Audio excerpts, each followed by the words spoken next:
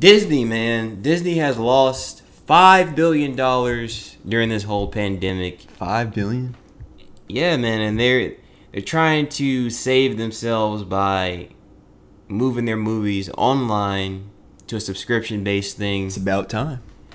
I think that's unfortunate. I'm like one of those people that like to sit down in the movie theater and Really? watch the movie.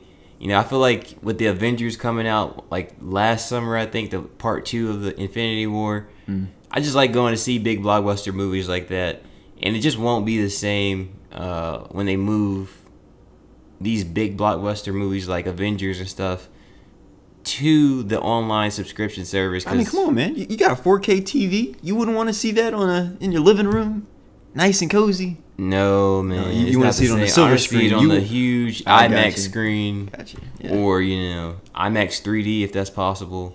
Or like with that the movie Adobe butter. Yeah, with the popcorn, the movie theater popcorn, the Adobe sound or whatever they have in the movie theater. It's just not the same. Like, I know people are going to pay for the subscription because they want to see the movie still and they want to support Disney the legal way, But I feel like, it's just not going to be the same. I want to actually sit down in the movie theater.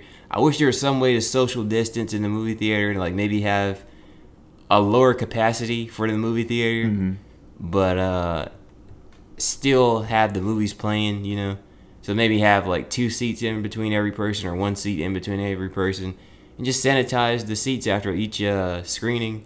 Don't you think that's going to be extremely costly? I mean, you go to I don't even think all the restaurants sit there and do that nonsense. Have you been in like a Harris Teeter or something recently, or Sprouts or something? Yeah.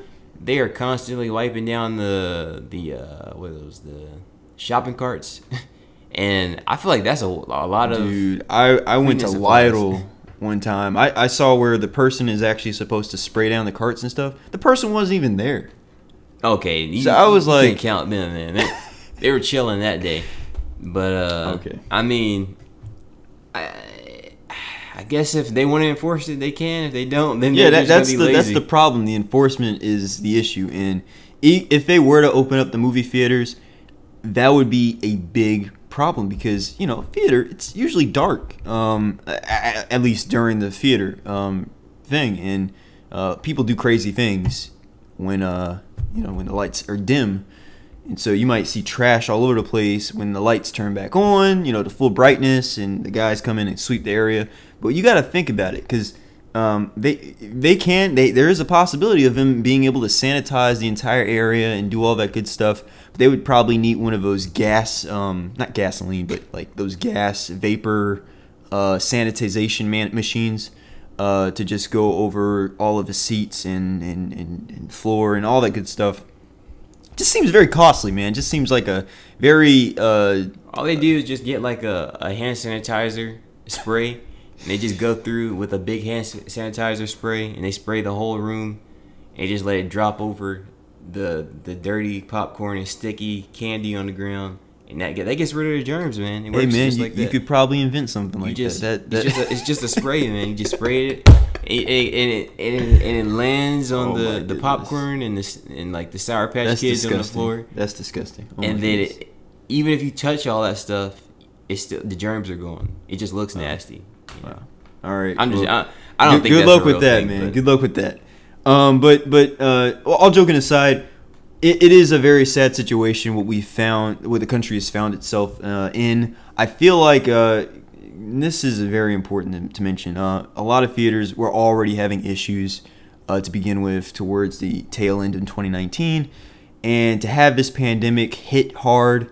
So it's not just Disney. It's a lot of ripples, going on because a lot of people have been impacted because of this.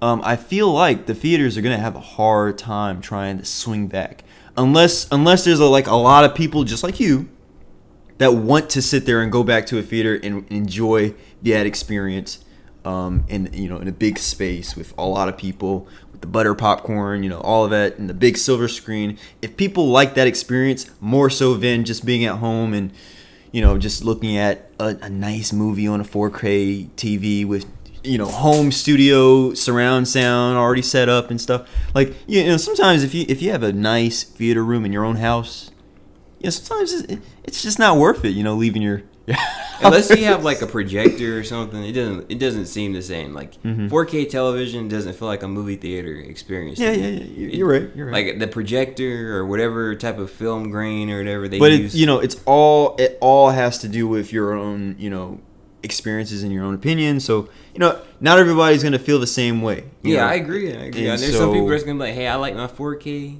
television at home. I want to chill. All I'm gonna say is I hope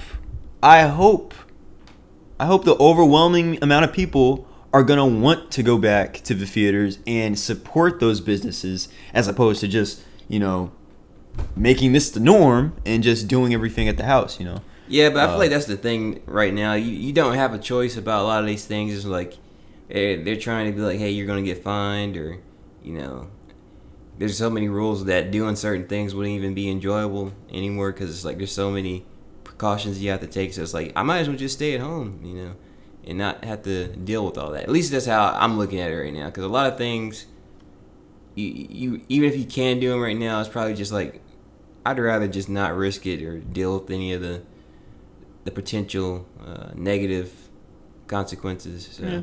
And also when it comes to the movie theater, this is just on a side note. I feel like when it's like a really big anticipated movie, there's nothing like going to see that like with a whole bunch of other people that are anticipating the movie. Yeah, you hear everybody shouting at the same time, everybody crying at the same time. When we went to see, what was that, Dragon Ball Super? Yo, yeah. Like, there's nothing like that. Like, you can't replicate that. There were moments where people were like, "Oh yeah, that's it." Yeah, it was like.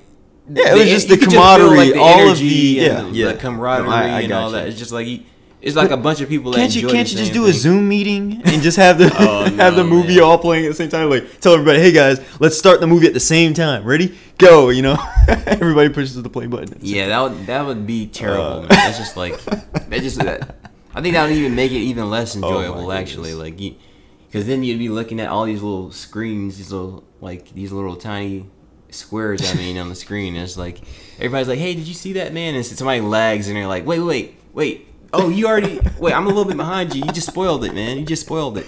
And it's like... You might have some people back up the film a little bit to certain sections. Exactly. And so, that might not work as, as well. But anyway, thank you all so much for listening. I sure hope Disney, fixes their issues. And I hope all the theaters reopen at some point.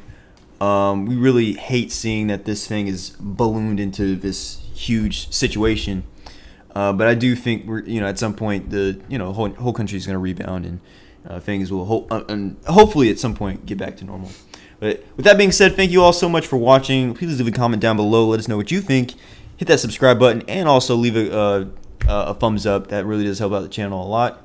We'll talk to you in the next one, or see you in the next one.